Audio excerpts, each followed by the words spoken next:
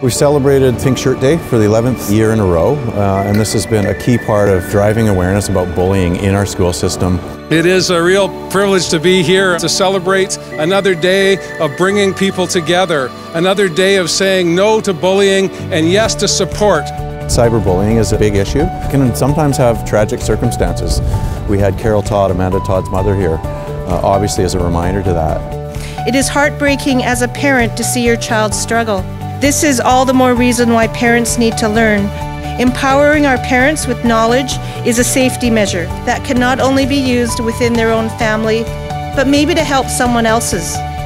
Our government is investing $100,000 this year to offer social media education sessions for parents across British Columbia.